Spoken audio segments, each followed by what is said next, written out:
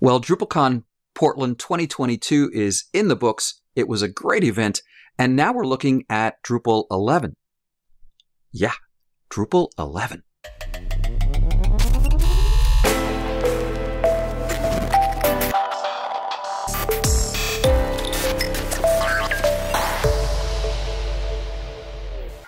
Hi, my name's Rod Martin. This is OS Tips from OSTraining, and yep, that's what I said.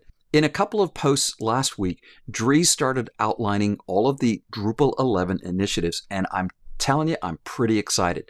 I'm most excited for what Dries has defined as the ambitious site builder. This is awesome. Let's take a look. I'm over here at Dries's blog. The link is in the screen and in the description below. And he begins to define the audience for Drupal 11 as the ambitious site builder. This is an awesome phrase.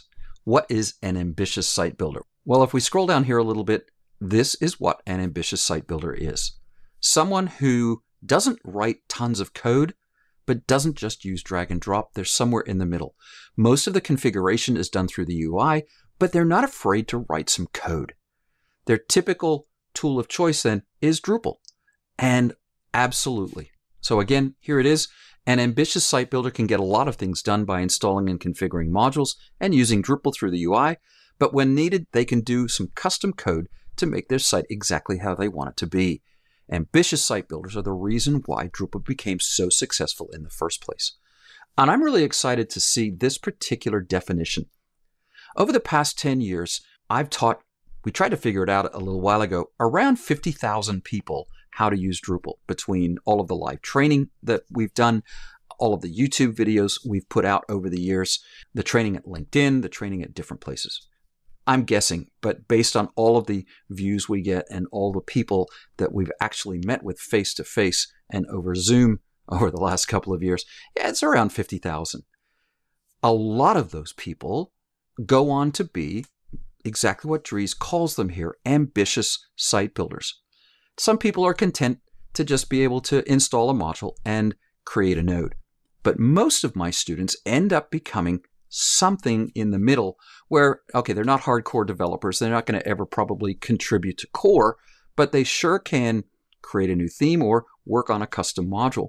Because in Drupal 9, well, starting with Drupal 8, once we shifted from 7 to 8 and we moved to the Symfony framework, we moved to object-oriented PHP instead of procedural PHP. We moved to a new templating engine.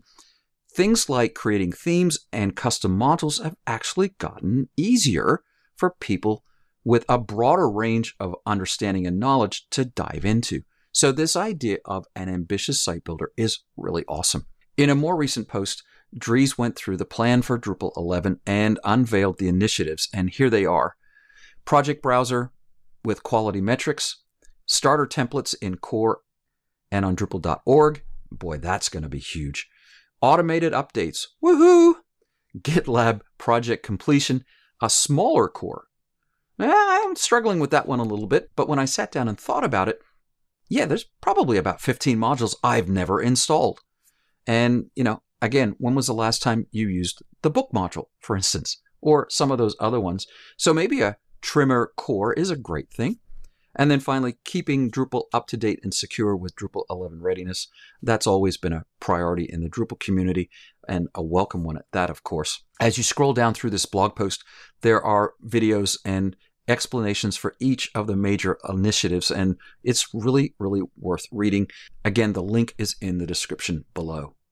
So this idea that we're already talking about Drupal 11 even before Drupal 10 has landed is kind of weird, but you know what? Wow, I'm pretty excited.